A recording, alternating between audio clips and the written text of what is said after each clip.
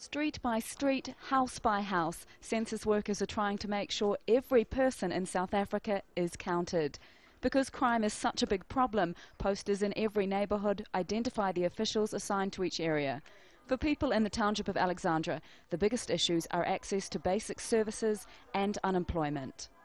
Some estimates put the number of unemployed in South Africa as high as 40%, but no one really knows for sure. The census could provide a definitive answer that could help government and private investors target their spending. Thokozele Swale hopes by answering all the questions, she might get answers to her problems. I'm worried. I've got no job, no electricity, and there are thugs here. It's not safe.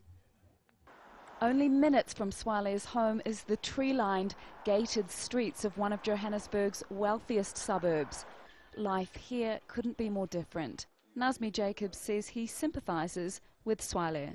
For somebody like that, this country's done nothing for that person, and there's still so much for this government to do.